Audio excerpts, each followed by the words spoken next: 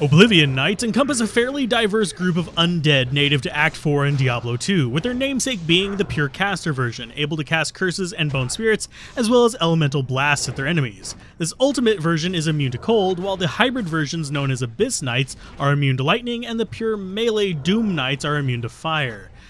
Neither of these lesser versions can cast curses, but each do have their own tricks up their sleeves, the Doom Knights being especially dangerous when paired with a boss at higher difficulties, and the Abyss Knights being able to deal decent damage at both range and up close. Generally in Act 4, this family of enemies takes priority in areas without wisps for me.